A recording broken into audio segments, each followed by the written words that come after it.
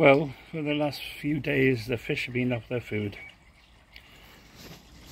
Water parameters, spot on. Ammonia, nitrate and pH, spot on, all of three. I like my pH to be slightly higher than normal. This is normal.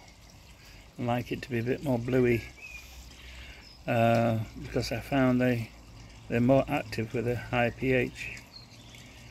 However, one way to energize your fish is to use some of this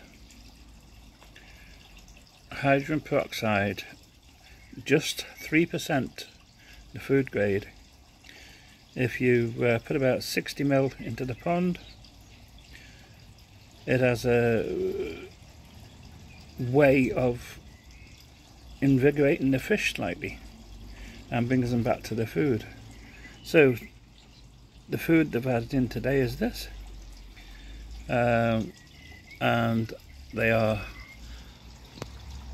not coming up for it at all. It's just lying around on the top. So all the parameters are spot on. So I will put some hydrogen peroxide in. This will make the pH rise slightly and go into the blue, so a little bit higher than normal, and then we'll see what they do with the food.